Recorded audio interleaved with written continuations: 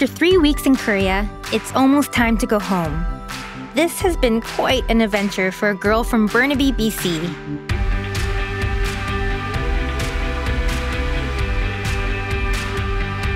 Entertaining. That was so fun. No, get away. Yeah! Enlightening.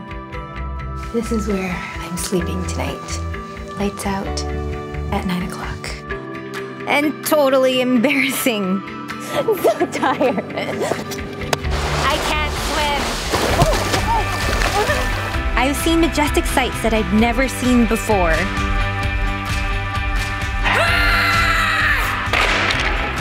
And eaten stuff that I'll never eat again. Lobster for sale, anybody? Lobster! It is time to go home. And yet, in a way, Korea has become home.